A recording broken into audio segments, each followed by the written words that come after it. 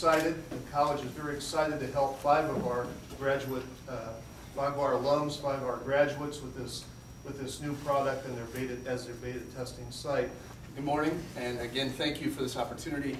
I must say that 10 years ago when I was taking Comp 1 in this very classroom, I didn't see myself being in a position like this, but it's cool to be back.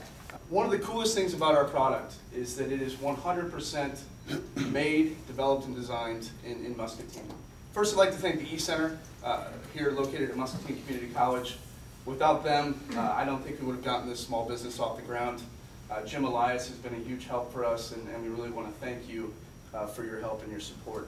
Today we are excited to announce our partnership with MCC and that they will be outfitting Larson Hall, which is the building that you're in, as well as the classrooms in the library, which is right across the courtyard here, with our product, the sleeve. My job as an educator is to teach kids and to make sure that we're helping them develop into positive, contributing members of society.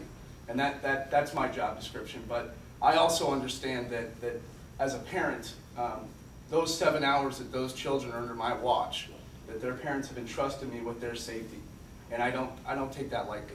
School violence is an issue.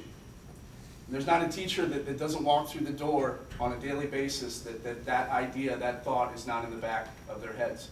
When violence occurs in the school, teachers have seconds to make a potentially life-saving decision. We're taught this in our active shooter training.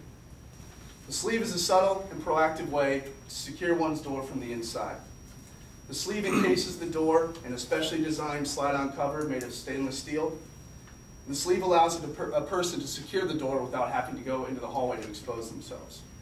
As quickly as it goes on, you can take it off, which is important because we all know the goal is to stay safe in one of those situations. And if you can get out and avoid the problem to evacuate, that's what you want to do.